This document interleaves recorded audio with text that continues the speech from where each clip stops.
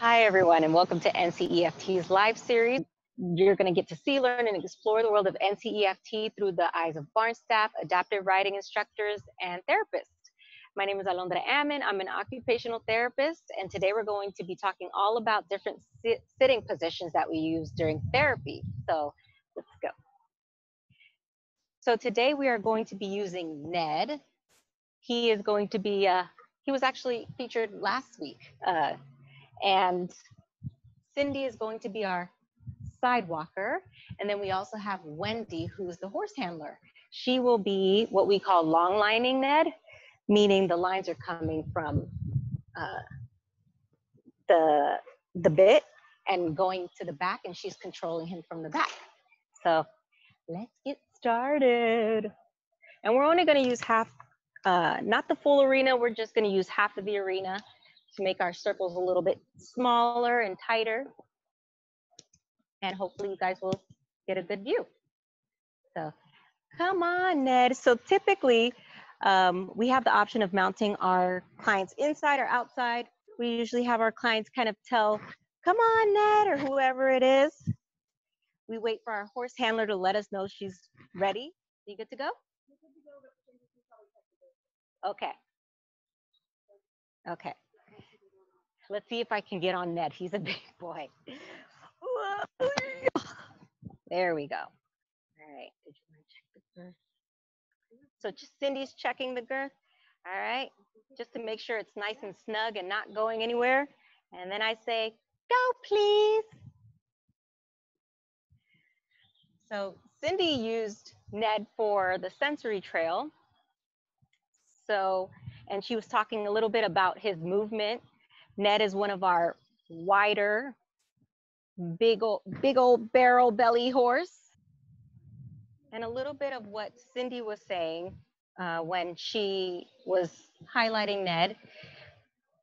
He is so wide that he provides a very, a nice base to sit on. I don't feel a lot of jerky movements with Ned. He's pretty, he's like a little love seat. He's very comfortable to ride. I'm feeling a lot of forward and backward move. Oh, and a little bit of cough. Get it out, Ned. You okay?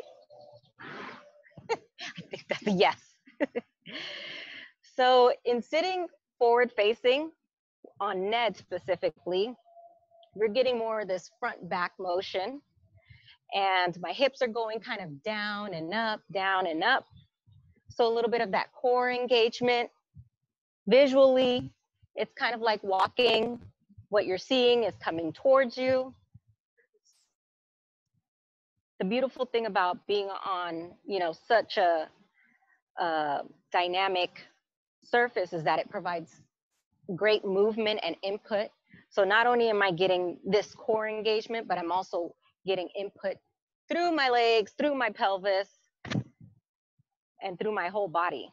And so for some children and riders that we work with, this can be very relaxing, or this can be too much. So as a therapist, we have to really try to match the horse to the patient, the horse that's going to provide optimal input into the patient or the rider. Another thing that we can do in almost any seated position, can we do some walk holds, please? So now I'm really having to engage my back, my core, so I don't fall forward. So even just changing the tempo, and can we walk up a little bit? Now I'm getting a lot more core engagement with him, just with a little bit more speed and traction in his step. Well, can we do that? Just like one trot, walk, trot. Maybe.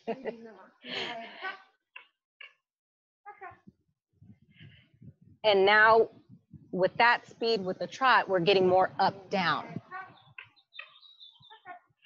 Having to work a little bit harder on my balance. And we'll hold that center line, please. So just in forward facing, we're getting a lot of different input. core, front and back, starting and stopping. When he's picking up speed, we're getting more up, down motion, head popping up, down, and a lot more engagement of the body and demands physically that the patient has to kind of partake in, or else they'll fall off. So now we're going to change positions. I'm going to go sideways, which is what we call side sitting. And you'll get to see, we'll do, maybe not trotting, maybe not trotting, but we'll do some of the similar speeds and movements so you can kind of see how that's impacting my movement. All right, walk on, please. This is my least favorite position for me to personally be in because it can be a little bit challenging. So I always applaud all of my kids when they're riding side sitting because it can be a little challenging. So in sideways, I'm getting some lateral engagement, but with Ned, because he has a nice belly, my feet also are going a little bit forward and back. So a little bit of total trunk core workout here. Make sure I don't fall off left and right. Make sure I don't fall off forward or back. So this is really good for the riders so that we can engage different areas of the trunk and core. Another thing that is a little bit different in side sitting is the visual perception that the rider is getting, because now the information that they're seeing is not coming straight to them, but it's going left and right, you know? So that for some people can be visually disorienting. And so we have to be mindful of that as therapists. You know, what position can our client tolerate? Okay, so we'll do some walk halts, please. Definitely lateral trunk engagement, because I don't want to fall off a Ned. Oh, Wendy's good. So sometimes to even up the demand, we will have our patients put their hands on their head or on their hips while we do the different movements. So I'll put my hands on my head. Ooh, okay. A lot harder. Definitely engaging a lot more because I don't want to fall off this Ned. Ah. Ned has such a good base that I don't feel like I'm completely going to fall off. But if you can imagine a horse that's a little more narrow, this may be a little bit trickier and they have to work harder. And so that's why we pick the horse for the rider, the client. Okay, we'll hold that center line. All right, so we're going to move on to another position, which is rear facing or backwards. So now just in this position compared to facing forward, we have a wider rump. And so the legs are going to be outstretched a little bit more,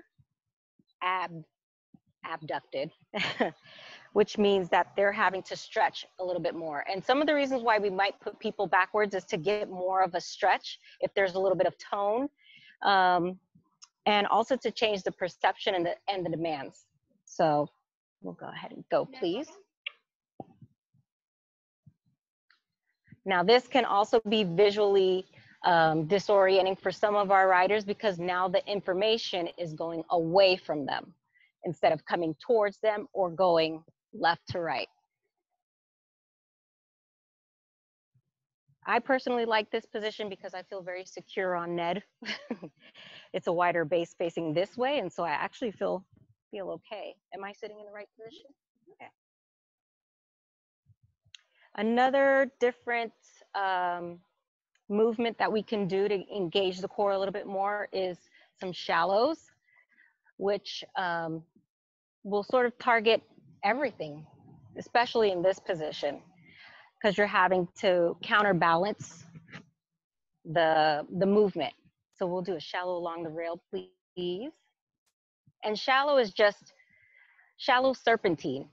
It's just kind of like a little snake going left to right.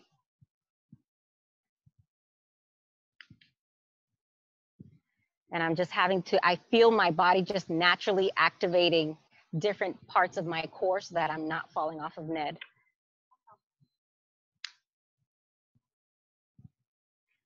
And same thing, the information is going away. For some of the riders or the clients, backwards is not an option because this is just too visually disorienting. They may become overstimulated and a lot harder to engage in sessions. And so as therapists, we really just try to monitor that to make sure that we're being as effective as possible during our therapy sessions because we want maximal participation at all times. Should I try hands and knees?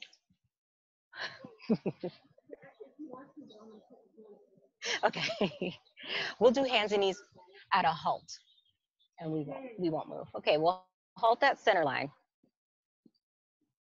Okay, we're not gonna move with this movement. I don't know, Chris, if you can get over here, over to this side or this side. I'm gonna do hands and knees, but without moving. I feel his belly. It's digesting whatever. All right, so another position that we may put riders in is hands and knees, and we can do that either facing backwards or facing forwards, depending on what the therapist feels is going to provide the best participation, is not going to be distracting. So with that, we always stop the horse. I want to make sure I don't hurt little Ned. Where's my hands? Make sure they're not in his little kidneys. And if you can imagine, we do this with movement. Sometimes we do it without, but we usually do this with movement. And can you guys imagine the amount of strength and core engagement and everything that the rider has to do to keep from falling off? So this is a pretty hard one. We don't have them sit in this position for a long time. And it's also a lot for the horse too, so we want to be mindful of that. But a lot of the people that we do that on are a little bit more tiny, so they don't affect the horse too much. Thank you so much, Ned. I'm gonna turn back around and face the front. Ugh. Yeah. All right. And as you can imagine, even just transitioning from backwards to sideways to forwards, the amount of work the rider has to do. They have to pick their leg up. They have to balance themselves so that they don't fall off. Put their hand down, scoot back. You know, they have to really motor plan. And this is just a huge gross motor skill that we may also be working on. And so getting them to motor plan and increasing their gross motor skills, their coordination, making sure that they're not falling off, they're staying in place. We're also looking to see if they can find their middle. Are they sitting in the middle of their horse? Are they off to one side, over the other? And a lot of the times, if they're off to one side, what we'll do is we will manipulate the movement of the horse so that they find their center. And those are skills that we work on in therapy. So yeah, Ned, thank you so much. Are there any questions?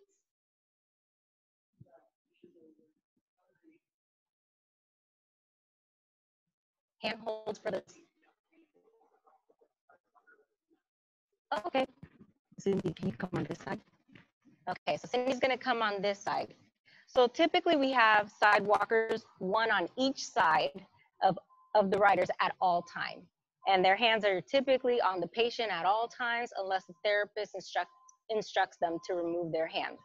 So if we're going to be going faster, we usually have, like trotting, we usually have the side walker arm over thigh. If we're just walking, we have them down at an ankle. And then sometimes we get some squiggly worms that like to move a little bit more, and then we might do a knee and an ankle. And what else? What else is there? Those are the main holds. Yeah, when we're on all fours, we usually have the side walkers behind in the front of the knee and behind the knee. It's been so long. At the knee, yes. And it's imperative for our rider safety, our client safety, that we have that. And so it's really nice to be able to have someone on both sides during the session at all times for their safety. That's a good question. Any other questions? All right. Well, let's see if I can get off Ned. Ned, be kind to me. Leaning forward, over. And even that is a huge challenge for some of our, even that is a challenge for some of our riders to get off. And how am I getting off? And am I bringing my leg back? Some will bring their leg forward. And then we have to tell them, no, bring it back. Or some can't, and some have to do forward. So just a lot of different things that we do in therapy, and nice fun sitting positions. And then we thank our beautiful horse, Ned. He's like, yes, you're welcome. You're welcome. He's like, bye, guys. Thank you so much for joining us. This Friday at 11 will be the barn staff, and they will be talking about, let's see, what are they talking? Oh, long lining and different movements that they do while they're long lining. And Ned today is long lined. So the lines, like I said earlier, going from here to the back. So you'll get to see some of the movements that the barn staff and the horse handlers do during sessions. So thank you so much, Ned. Thank you so much, guys. We'll see you on Friday at 11 o'clock. Bye.